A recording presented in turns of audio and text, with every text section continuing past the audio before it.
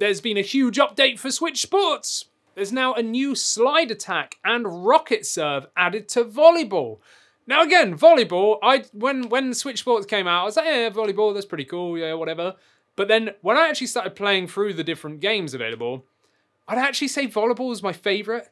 And seeing new moves added to Volleyball, I wasn't expecting that. I really wasn't. But it's cool because Volleyball, once you get the hang of it, it does become a little bit easy because you can just know when someone's going to spike you or how to like reflect things. It becomes a little bit easy to anticipate, right? But with new serves and stuff being added, it's going to make the game even more fun.